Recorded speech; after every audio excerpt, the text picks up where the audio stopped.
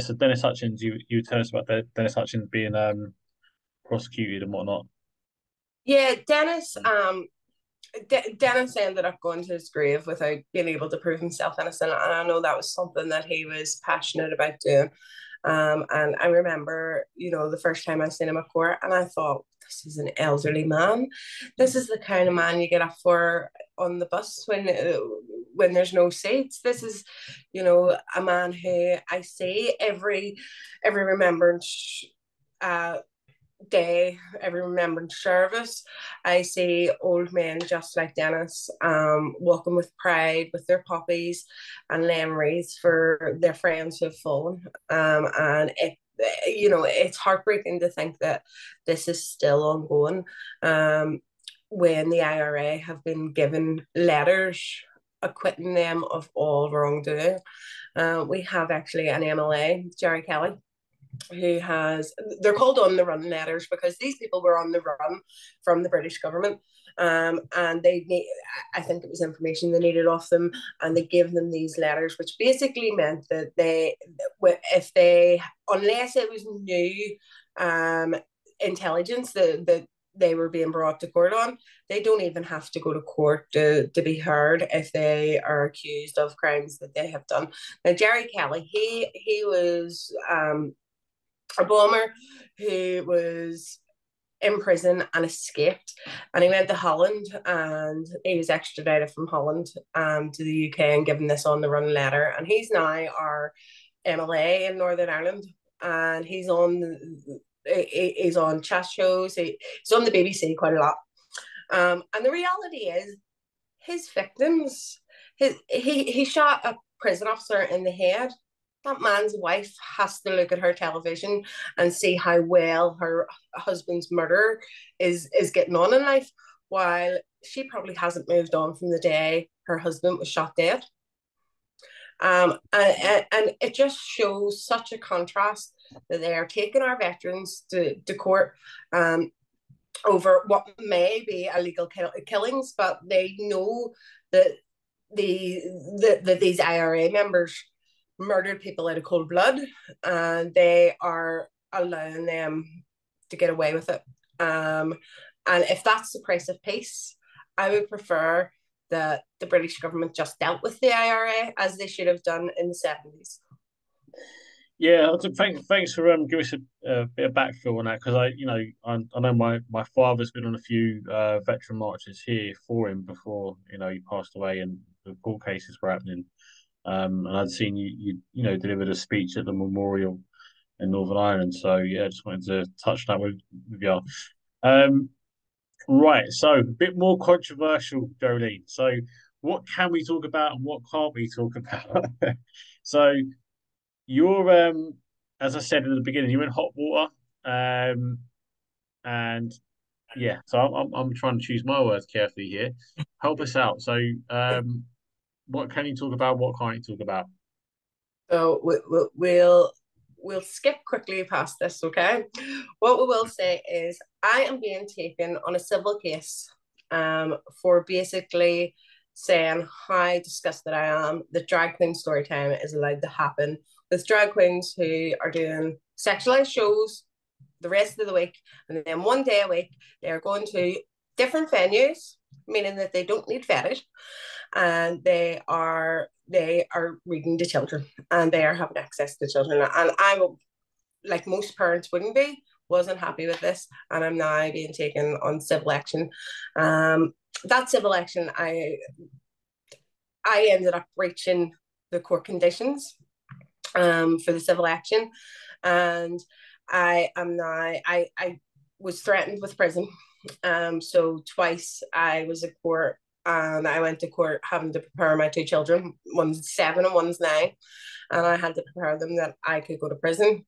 The judge there gave me a conditional discharge, but the the uh, the drag queen who has taken the civil action isn't happy with that, so he has appealed that decision. So I once again am facing prison over a breach of a court conditions for 3 days. and I am going to have to prepare my children again. The mummy might not come back for a few weeks. Right. Now, as I said, but tread carefully. Just say what you can and can't say, obviously, because of the case and that. Before we started recording, we had a quick chat, and you was explaining to me something that he did. Are you able to talk about that? Because that's not part of this case in particular. Are you able to talk about that or not? Oh, that was a different drag queen. Oh, all That's a right, different drag okay. queen. Well, And we very can talk popular you are, about aren't you? that. Well, what actually got me looking at drag queen story time, I had heard, I would be lying if I said I had never heard of drag queen story time. I didn't think it was a popular thing. I didn't think that it was ongoing. I had heard it was happening, especially in the US. Um, but what actually got me looking into drag queen story time was I was at a Queen's Jubilee event on the Shankill Road, which is a predominantly loyalist, conservative part of Northern Ireland. Well, it used to be anyway. And my little girl was walking beside me, and there was a stage just in front of us, and she started laughing, and she said, "Oh, mummy, there's someone's bum." And I looked up, and it was a backside and a thong. And I thought to myself, what's going on there? So I went up to this stage with this drag queen in a thong, surrounded by children, dancing to Disney music. And I thought, wow, I can't believe this is actually happening in my local area. And I snapped the drag queen, and I got the children in the car and left straight away. 3 days later, I obviously came home, put that picture on social media, um, said how disgusted I was. And 3 days later, I had the police at the door, and they said, "Can you remove the picture? There's nothing wrong with the post. However, we want you to remove the picture." And I said, "No, this is a street performer. Why would I remove the picture? I'm not doing anything illegal." And they said, "Well, in that case, you're giving us no choice but to caution you." And they cautioned me, and I was horrified by this. I have no criminal record. I've never been questioned by the police, and suddenly these policemen are at my door cautioning me for having a picture of a street performer. And I was kind of like, do you know what? Take me to court. I want to go to court with this. You know, there is no way that I'm accepting this. Um, there is no further action on the caution. However, before I knew that, a few days later, a video came through to me. And David, I believe you're going to play that video. Yeah, we'll stick it on now. Yeah, have a look at this. Yeah. And so, as you can see, this drag queen has an effigy of me, and he's practically raping it on stage. And I was disgusted. I was disgusted that the police had cautioned me for having a photo of him when he was able to hand my photo out in this presumably gay bar. I was absolutely livid. So I phoned the police, and the police contacted me 6 days after I had initially reported it to tell me that the investigating officer was going on holiday for 2 weeks, and I should hear from them in 2 weeks' time. And I said, well, what is this, because I'm not part of the LGBT community that Mm.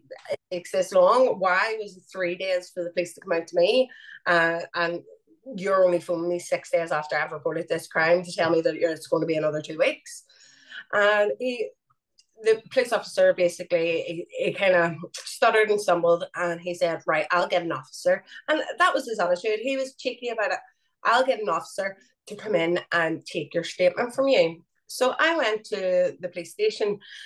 The officer who was taking my statement knew nothing of what I had given the police already.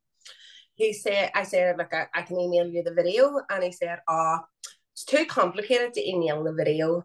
It has to go through all our filters. So I will just take a video off your phone on my body cam. And he literally held the body cam up to my phone to take this video. I wasn't asked any questions. It was basically my side of the story, and that was it. So I got so the investigating officer phoned me 2 weeks after when he came back from his holidays, he said, I've had a look at this, it definitely doesn't seem right. I'm going to go out and speak to him. And this may end up in court. And I says, that's fine. I'm happy to have my day in court. Please, just go out and speak to him. This can't be happening. This can't be allowed to happen. And I didn't hear anything until the end of September. That was early July, end of June. And I didn't hear anything until the end of September when the investigating officer phoned me and told me that there would be no further action. And when I asked why, he said, oh, well, you were unwilling to tell us who sent you the video. I says, I wasn't unwilling to tell you who sent the video. That's You can irrelevant have who sent the video, video. isn't it? Yeah. He didn't mean for me to see the video, so therefore he's not at fault. It was the person, the issue would be with whoever recorded the video. He tried to tell me this. I was just disgusted at that point, and I have still, my solicitor is still under instruction to take action against the police, because David, I want to make this very, very clear. I believe that that man has every right to offend me, but I also have every right to offend him. And this, treating me differently from him because he has a different sexual orientation to me is just disgusting. He also goes in the video, you hear him, it's not really audible, but he goes on a rant about Christians. If I was to stand on a Well, there we stage go. and say the same thing about Islam or about Hinduism or Judaism, I would be in jail. However, this man just gets away with it. And that's the reality of the police today. And that's the reality of the justice system today. We are being forced to just accept the unacceptable. Yeah, and I think it's, as we were saying earlier, it's going too far left now.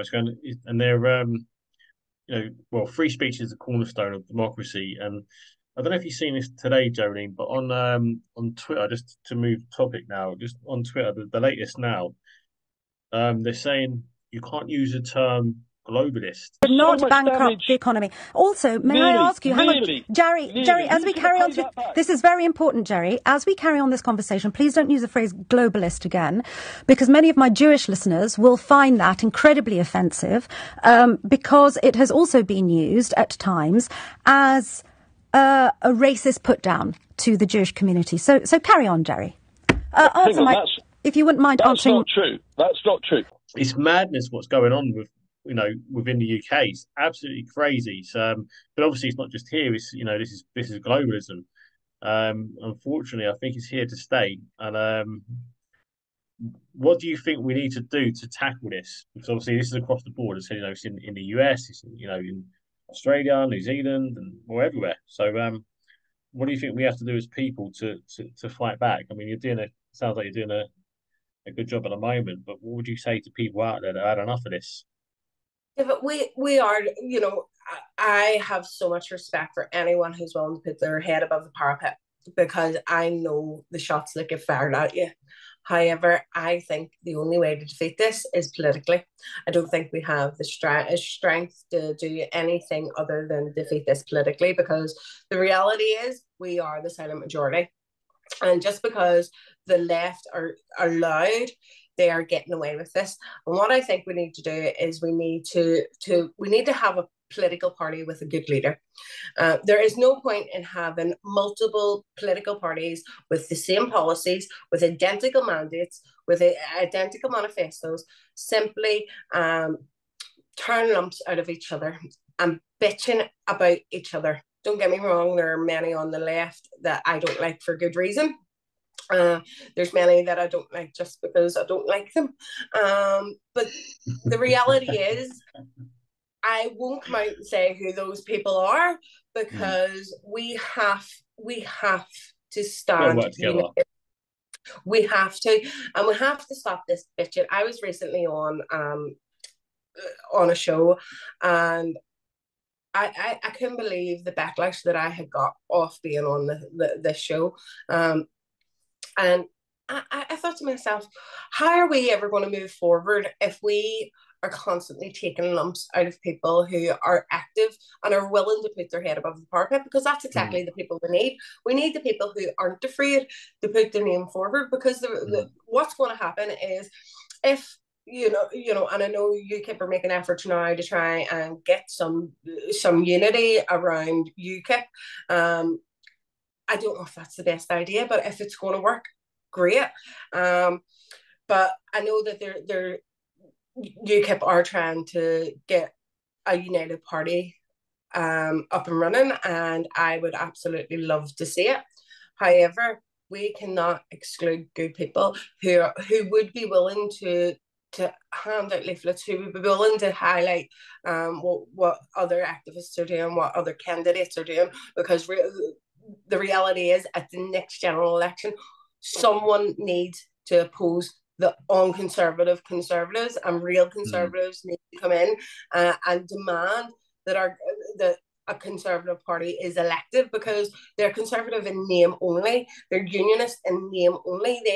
They are an absolute disgrace to the name conservative and unionism. But if you look at them on paper, that is why people are voting for them, because they want a conservative and unionist party in Westminster, but unfortunately we aren't getting that. Yeah, you spot on there. I think like you touched on earlier, saying we don't really have like a right wing political figure or a leader. I mean, other than Nigel Farage, who has the charisma as a leader. Richard Tice, he's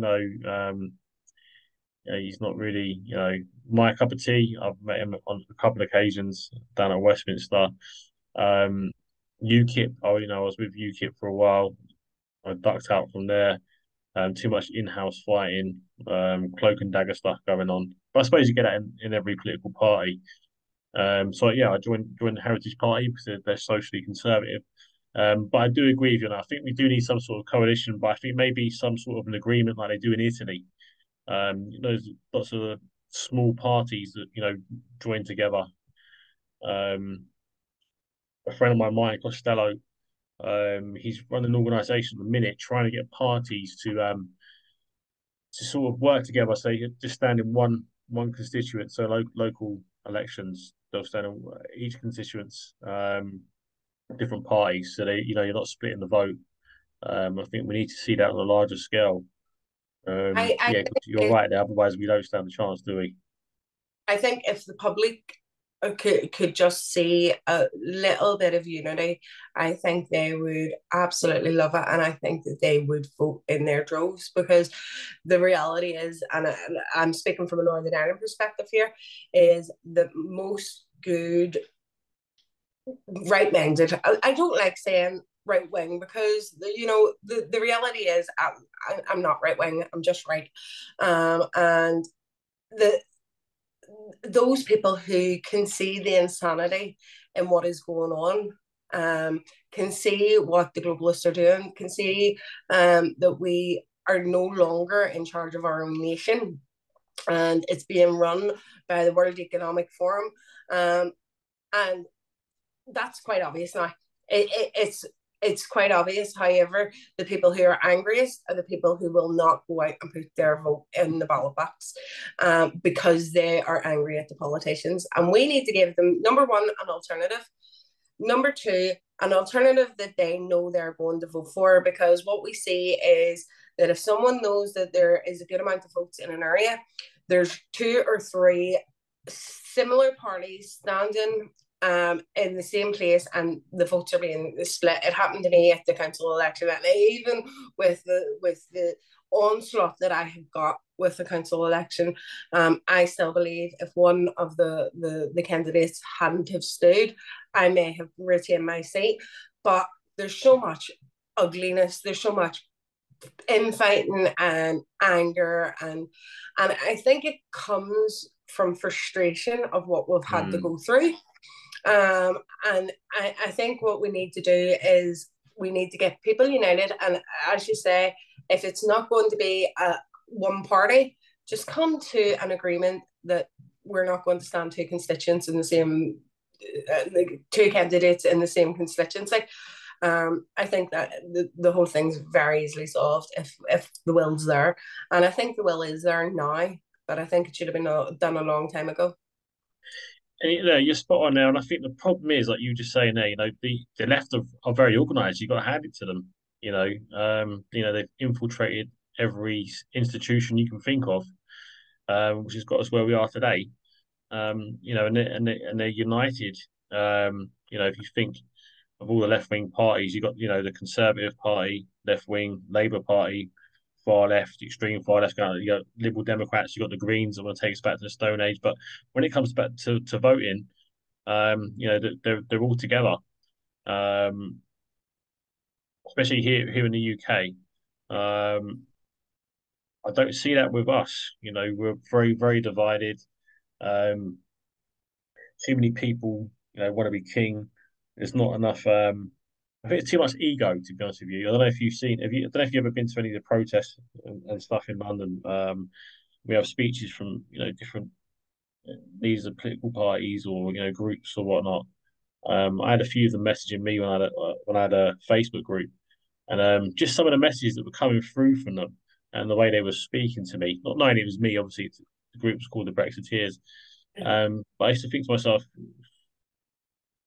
no good, no good. I couldn't just from a message asking me to share a video or something. The way they were just abrupt and rude. You couldn't work with them. Do you know what I mean? Yeah. Um, I say to those people, we I could probably name me five offhand who I would just say, go away and leave us to save our country because you're more of a hindrance. And if you genuinely care about the country, which I don't think these people genuinely care about the country, if they genuinely care about the country, then stand aside. Well, that's exactly it. Love it comes down to money, yeah. The money that is going through some movements who do not deserve it is ridiculous, and I fear for where that money's coming from, because the reality is we're not getting it from the government, we're not getting it from bigwigs, we're getting it from elderly people, we are getting it from hardworking people, we are getting it from people who have worked all their lives, who are paying their taxes on top of giving donations to parties who just do not deserve it. And at the minute, there's a scandal where one of the parties is putting out the he's looking money because he's being sued by one person, and the person who sued him has come out and said, oh no, he's not being sued by them, he's being sued by me, and he didn't want to tell you that because they are both on the same side. I don't say that lightly because I don't believe for one anyone who is willing to lie to the patriots that are supporting them is in any way is in any way on the same side as I am. Yeah, we just need that, well, we'll see how things go, but hopefully we can come to some sort of agreement with parties and whatnot, and work how they do in Italy. Otherwise, we're pretty much stuffed here. Right, so just before we go, Jolene, what's next for yourself? Can you see yourself joining another political party? Are you going to stand as a independent candidate, or what's next for yourself? David, I'm stuck in limbo because I don't know if I'm going to be allowed to stand. However, I would like to stand in the next council elections if I'm given the opportunity. I'm waiting on an investigation going on by the local government commissioner, so they could ban me from standing completely, which I'm pretty much expecting them to do that, at least for this election, but they won't stop me forever, and I obviously have this court case going on, and I'm busting to tell everyone exactly what has gone on in this court case, and I have to keep my mouth shut, and it's really hard, because I have such amazing people out there who support me and have supported me from all the stuff with the council, and the same faces are still popping up today saying, giving me the support that I need, but for now I'm asking people, please keep me in your prayers. I am in hot water. I'm happy for it to be me in hot water instead of someone else, someone who's maybe not able to take the pressure that it has involved, because I have had people come to my door to attack me for being homophobic, which I'm not homophobic. I have had lies told about me. I've had lies told about me in court. And it takes someone quite strong and with a good support network. I'm not saying that I'm strong in any way. I just have an amazing family who have stood by me through thick and thin. And as soon as I can talk about it, I will be letting everyone know exactly what has gone down, because what our justice system has allowed to happen, and we'll see. I'm hoping that it does rectify itself, and I won't lose all hope in our justice system. However, what it has allowed to happen is absolutely disgraceful, and I hope that it never happens to anyone else, because the reality is we are losing every freedom we have. And if these parties don't unite and don't come to a decision, we are going to lose this nation. And my forefathers fought and died to keep our freedom, and I'll do the same thing. On there, Jolene. Can't argue with that. Well, best of luck in your future endeavours, and thanks a lot for taking the time for joining us. Thank you I'll send you for a link once we've got it all uploaded and whatnot. Yeah, thanks again. Thanks again for your time, and I'll catch up with you soon. Thanks, David. Bye. Bye bye.